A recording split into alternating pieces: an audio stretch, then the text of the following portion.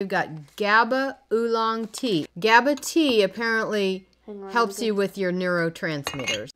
The first time we heard GABA Oolong, we were attracted by its unique name. GABA Oolong, also named GABA Oolong, is a kind of oolong tea that is fermented under anaerobic conditions. And the tea fermented under its condition will produce a lot of GABA, gamma aminobutyric acid, an amino acid that occurs naturally in the human brain that will help neurons communicate effectively.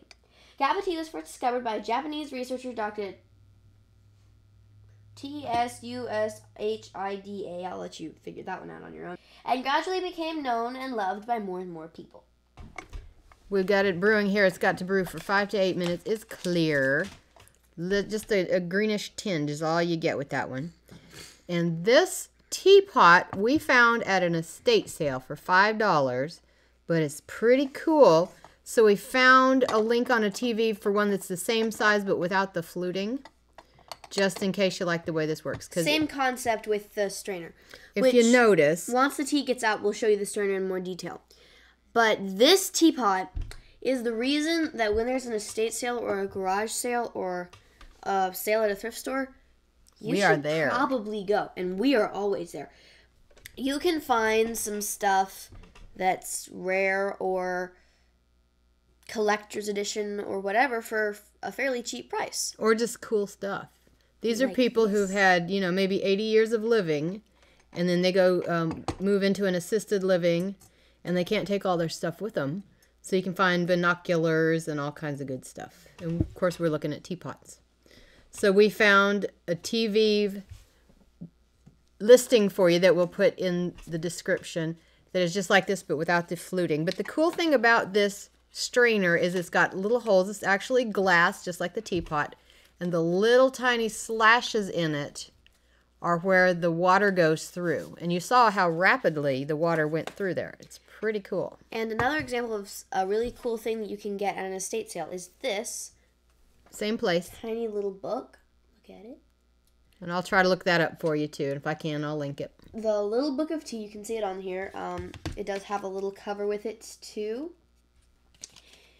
And this book is, well, it doesn't really say who it is. But it's basically a tiny book about the history of tea, and it's by Randy Burgess. Mm-hmm. Copyright 1998. 98. Can you smell it? Mm-hmm. There's definitely a sweet quality to it. And we got this as a sample, so we might get some more of this if we really like it. All right. Look at that. How much that expanded. You saw it was just a little bitty bit. You gonna burn yourself? Can you see the slashes here? Little bitty holes.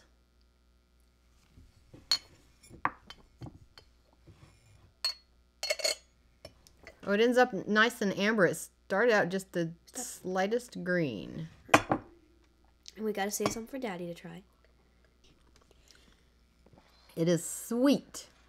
Now, oolong is halfway between black and green. This tends more toward the black in my mind, but the color, of course, is more toward the green. So it's, as you can see, this really nice color. The smell. What is this? Well, it reminds me of black tea, honestly. It kind of smells like roses.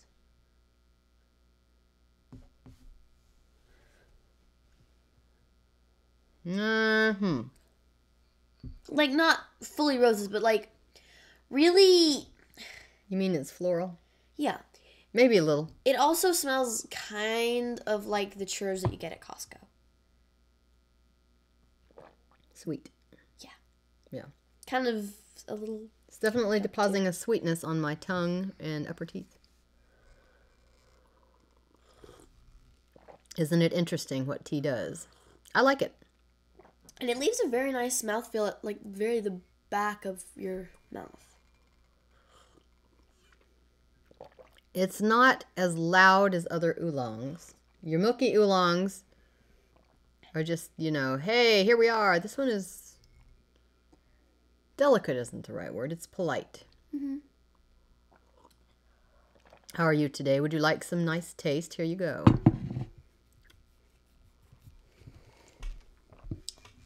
And with this little teapot, you could just keep pouring your water over and get your multiple infusions, or you could just leave it in there and infuse it longer, whichever you would like to do. It's pretty cool. And just watch it get darker and darker. Or do like I'm about to do and pour some more water in there. And really, pretty fun. The design of this teapot is very interesting and very nice. Definitely sweet. Oh, Ooh. there's a sweet aftertaste too. Would you say it's a little bit chamomile-ish? Yeah. But there's definitely like a caramel apple falling kind of. Mm-hmm. It's Caramel. yeah, Caramel. with a little bit of fall essence. Like Well, you know you eat caramel apples in the fall. yeah. But there's just like this it looks like the color of leaves and fall and It's festive. Almost brown sugar.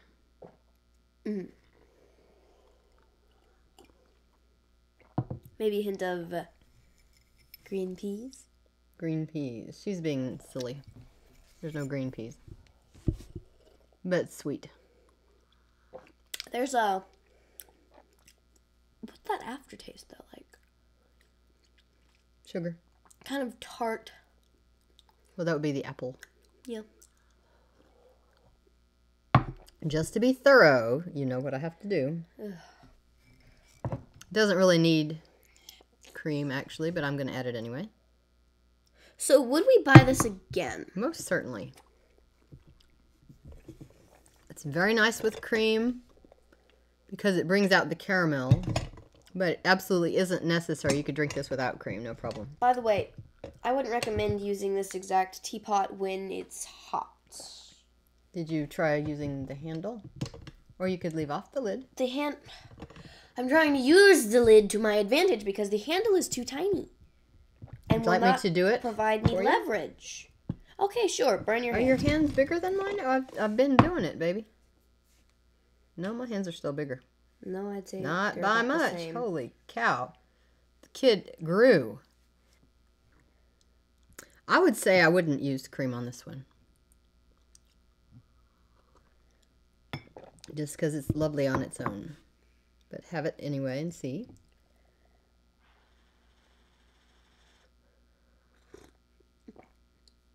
Actually, I think the cream it's a different flavor with the cream. More of a caramel candy. Mm-hmm.